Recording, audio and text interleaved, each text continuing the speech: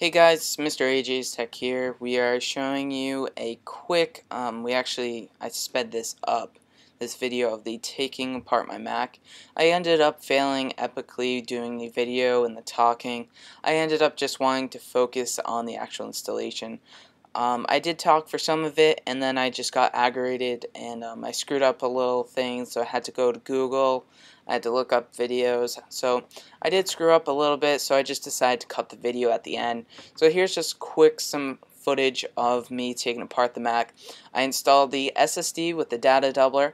Everything works fine. I did end up missing a screw. I got it all into place. The DataDoubler was a little confusing. The instruction guide was pretty stupid, especially the fact that it did not include the MacBook Pro 2011 model, because the 2011 model was a little bit different than the 2010, so it did not include instructions for that. So I will be doing more coverage on the MacBook Pro with the SSD. I am really loving it so far, and I hope you enjoy the content on the actual SSD.